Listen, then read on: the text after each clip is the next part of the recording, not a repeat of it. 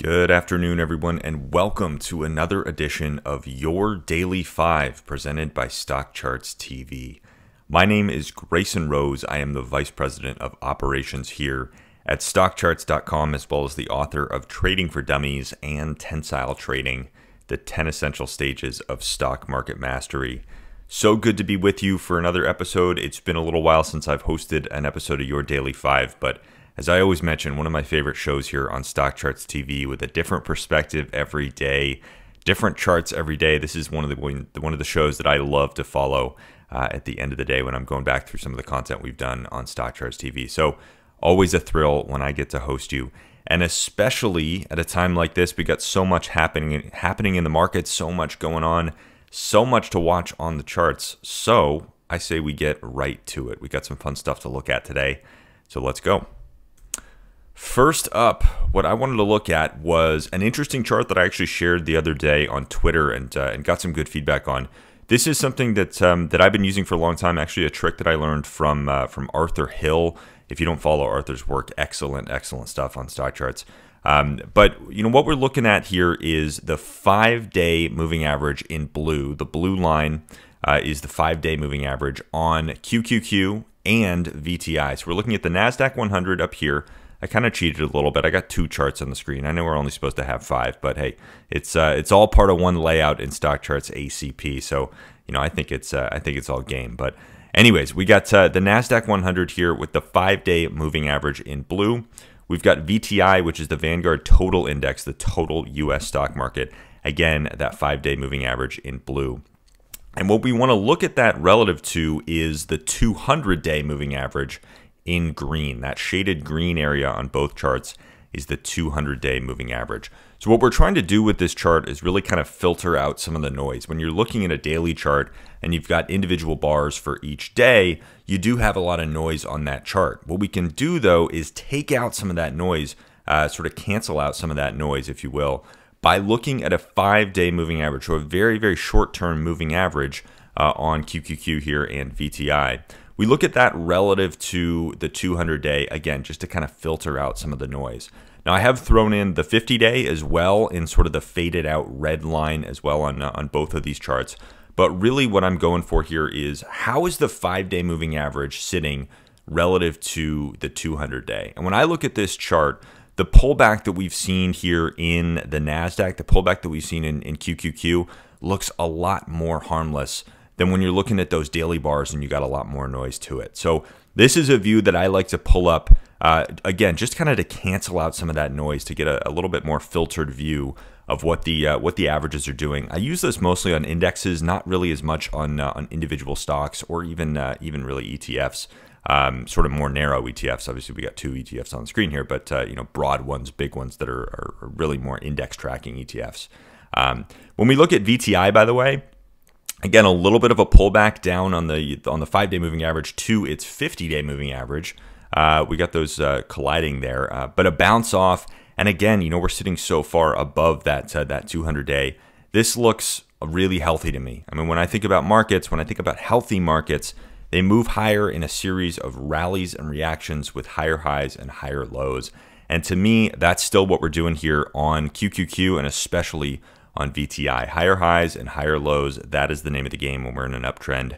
And I would say, looking at this sort of noise canceled 5 versus 200, we are still in an uptrend on both of these indexes. So something that I've been watching, again, that 5 versus 200 view.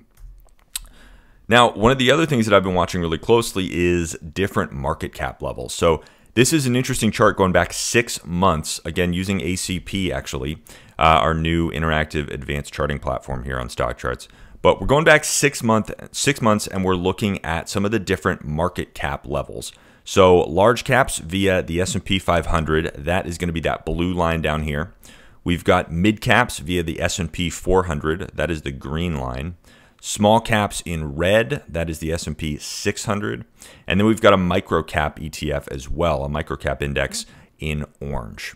We also have VTI, again, that Vanguard Total Index, the total U.S. stock market, in black. So what we're looking at is what's working over the last couple of months and what's not. Interestingly, we've heard so much over the last few years about the dominance of large caps, especially the dominance of large cap tech. But over the last 6 months, and then even a little bit further back, we've seen a real flip in that sort of positioning in the markets.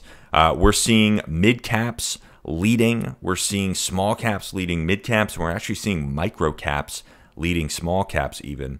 And when we look down here at large caps, they're actually underperforming the total market, the S&P 500 underperforming the total U.S. stock market, VTI, over the last 6 months. So interesting to see this this reversal, which actually gets me pretty excited. I love to see the leadership of some of the smaller names. And we can see that reflected down here in the bottom 3 panels as well. So here we have the S&P 400 versus the S&P 500, so mid caps versus large caps. Again, mid caps clearly leading large caps overall. We have small caps versus large caps clearly leading again, and we have micro caps versus large caps clearly leading on that third panel as well. So a lot of strength as we go down into the smaller cap tiers, which actually gets me pretty excited. I really like to see that in this this current market environment that we're in. Next up, 2 of the ratios that I love to watch.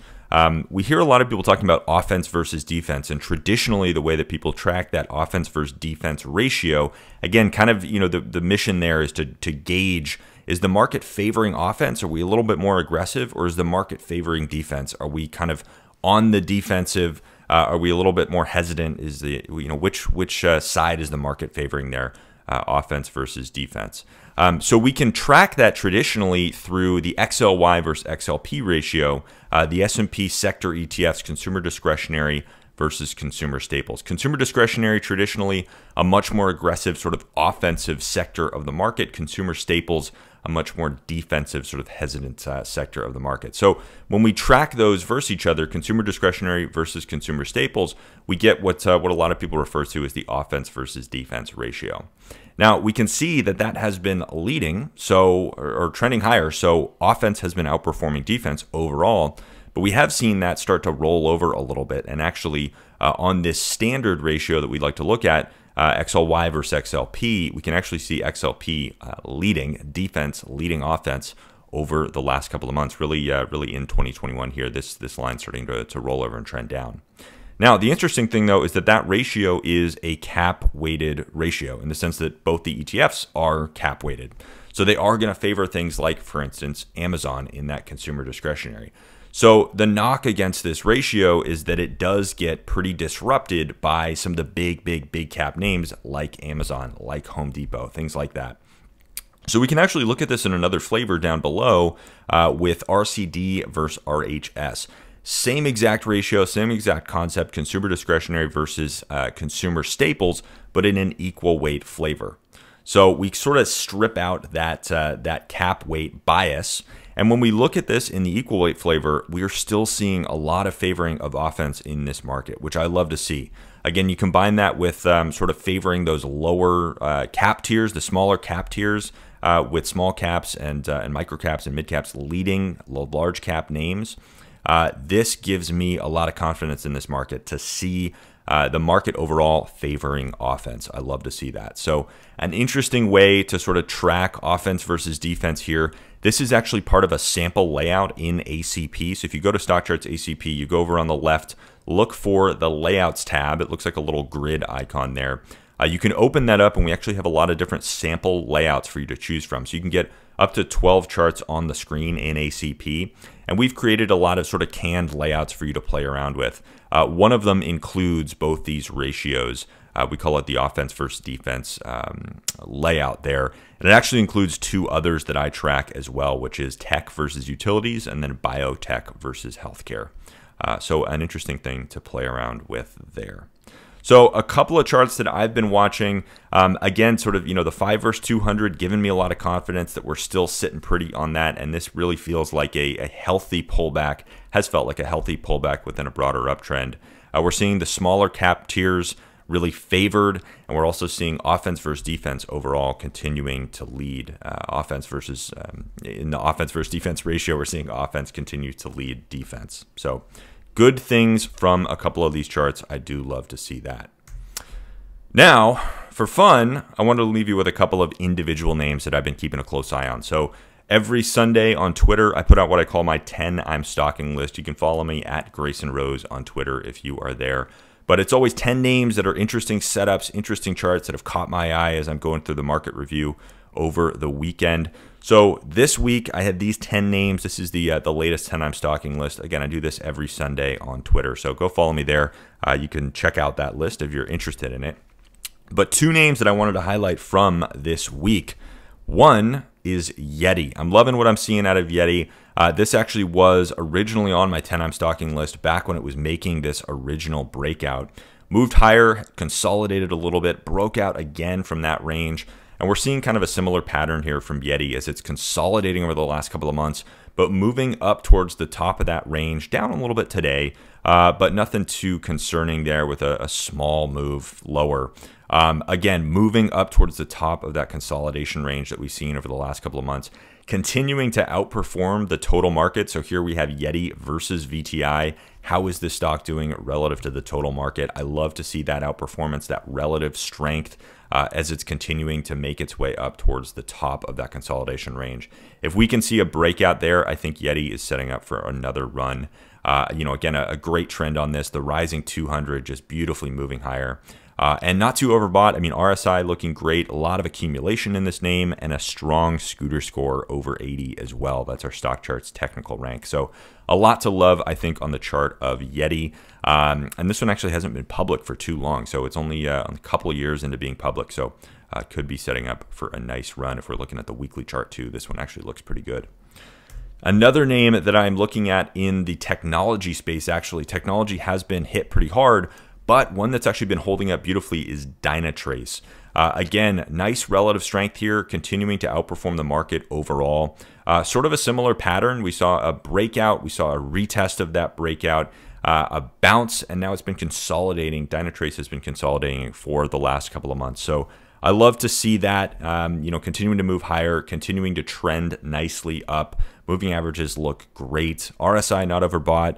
Scooter score could be a little stronger. I'd love to see that come up. But first and foremost for me is always going to be price. And this has been consolidating nicely. If we can get a breakout above that consolidation level, I think this is going to set up nicely. And again, continued relative strength, holding up well for a tech stock right now. So I'd love to see that. Always interesting. So a couple of names that I am following closely. Again, I do that 10 I'm Stalking list every Sunday on Twitter, if you want to follow me on Twitter there.